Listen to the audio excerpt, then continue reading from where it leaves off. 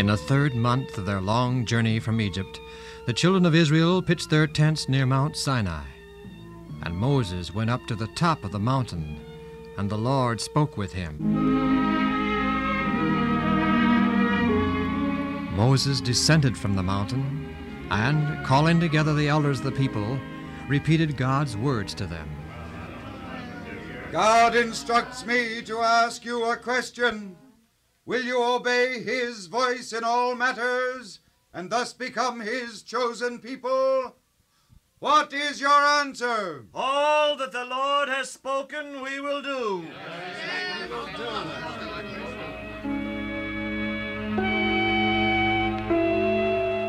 Moses again climbed to the top of Mount Sinai and told God what the people had promised to do. And the angel said unto Moses, Go unto the people, Moses, and sanctify them today and tomorrow, and let them wash their clothes. And be ready against the 3rd day, for the 3rd day the Lord God will come down in the sight of all the people upon Mount Sinai.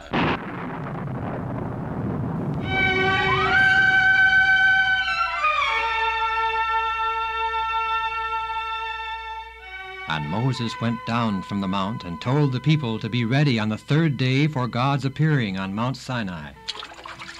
Sharon, I thought you were going to help me wash these clothes. We've got to get them specially clean this time. Why, Mommy? Tomorrow is going to be the most important day of our lives, and we want to be sure to be prepared for it. Is tomorrow going to be more important than the day we beat the Amalekites? Much more important. Tomorrow, God himself is going to appear to us on top of Mount Sinai. You mean we get to climb all the way to the top of the mountain? Oh, no! God wants us to stay at the foot of the mountain so no one will get hurt. I'd love to run right up to him and touch him. Sharon! God is far too great and mighty for sinful people to go close to him. Why, Mommy? Oh, stop asking so many questions. We've got to get these clothes washed or they'll never be dry by tomorrow.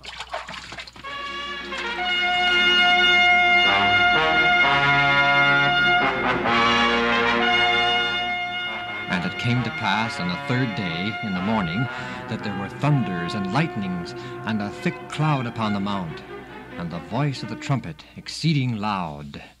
And Mount Sinai quaked and was covered with smoke, because the Lord descended upon it in fire. And when the voice of the trumpet sounded long and waxed louder and louder, Moses called, and the angel of the Lord answered him, saying,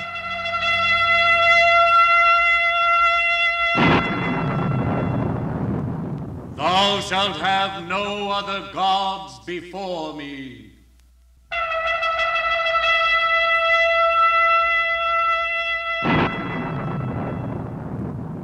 Thou shalt not make unto thee any graven image.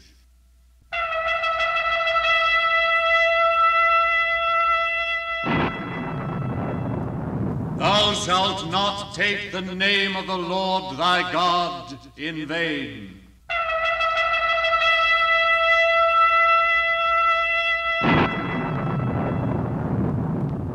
Remember the Sabbath day to keep it holy. 6 days shalt thou labor and do all thy work, but the 7th day is the Sabbath of the Lord thy God.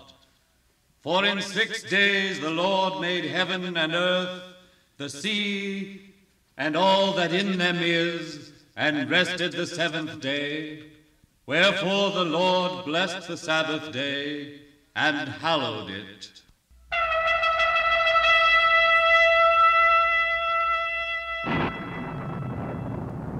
Honor thy father and thy mother, that thy days may be long upon the land which the Lord thy God giveth thee.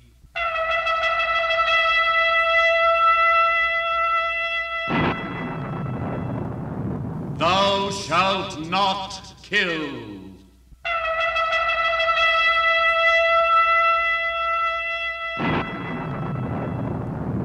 Thou shalt not commit adultery.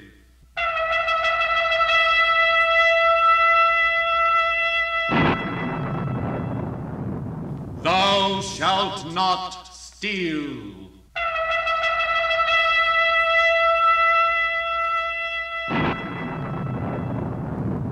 Thou shalt not bear false witness against thy neighbor.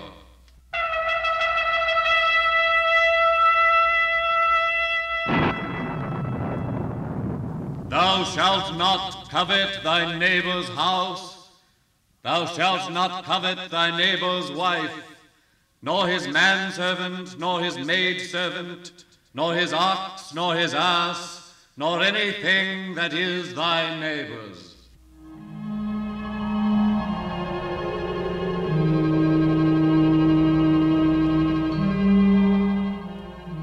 Thus was God's will made known to Moses, and through Moses to the people of Israel and to all nations for all time.